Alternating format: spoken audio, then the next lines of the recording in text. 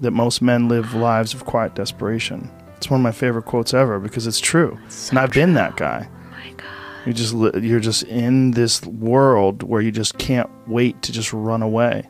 You have an apartment you have to pay for. You have a car you leased. You have a wife that you have to feed. You have a child you have to raise. You have to take a path that's dangerous. And most people want to take the safe path. And the safe path leaves you stuck in quiet desperation almost every time. The way you can change is you have to put aside enough money to give yourself a window. And then you have to have a plan. And you have to spend all your waking hours outside of whatever shit job you do planning your escape. And you have to come to the realization very clearly that you fucked up and you got yourself stuck.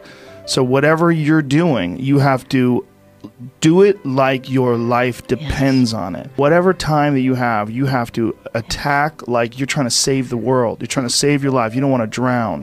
That 1.5 hours a day that you have to write, God damn, you better be caffeinated and motivated. You got to go. You got to get after it. And you got to have discipline. Most people don't have those things. Most people don't understand what it's like to really go for something and to know that the consequences of not doing that are horrific.